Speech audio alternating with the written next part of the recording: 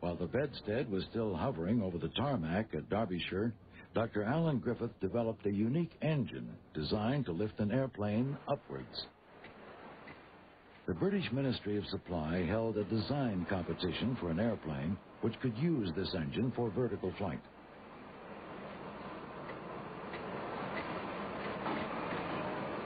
The contract was won by the aircraft company Short Brothers in Belfast. The plane was given the designation SC.1. The SC.1 was the first research aircraft, flat rising, not tail swing, to use the principle of separate lift engines. In theory, these could be shut down for flying around on the wings, and you use this for propulsion. This did not contribute to lift in VTOL. You lit up 4 lift engines in the case of this SC.1 aircraft, and having fired them up and decelerated, you landed on the thrust in these engines. 2 SC-1s were built. The first plane was fitted with a propulsion engine only. The airplane's designers wanted to fly the SC-1 conventionally before attempting vertical flight. So, in early 1957, the first plane was shipped to the Flight Test Center at Boscombe Down in southern England. On April 2nd, test pilot Tom Brooks Smith stepped into the hot seat for the first flight in the SC-1.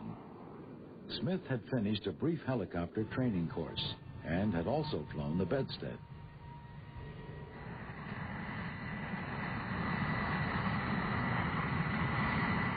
With only a propulsion engine installed, Smith guided the airplane skyward on its first conventional flight.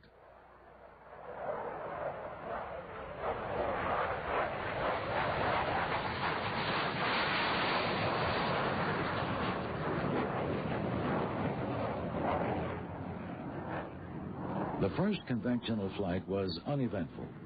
A small drag parachute was released to help brake the plane on landing. Back in Belfast, the second SC-1 was being fitted with its 4 lift engines. Engine run-up tests were carried out on a large raised platform. The platform was covered by an open grid designed to prevent the recirculation of hot exhaust into the engines. A wire mesh was fitted over the engines to prevent the ingestion of debris. The 4 RB-108 lift engines together gave the airplane 8,600 pounds of thrust. Fully laden, the plane weighed just over 8,000 pounds. Using simple math, the SC-1 designers knew their plane could hover. The question was, would it be stable? On May 23, 1958, the SC-1 made its first tethered hover. The plane behaved nicely, and for the next 5 months, test pilots worked on perfecting the delicate art of hovering.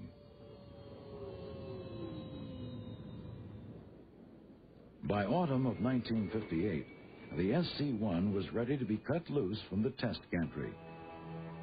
The first hover took place on October 25th, with Tom Brooks Smith at the controls. In 1959, a unique series of flight tests was undertaken to close the gap between hover and forward flight. This was done using both the first and the second aircraft. The first SC-1, which still only contained a cruise engine, was tested in conventional flight at slower and slower speeds. The second plane was flown at ever-increasing speeds.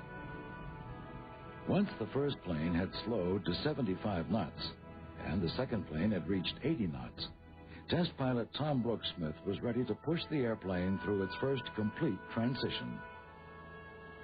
This took place on April 6, 1960.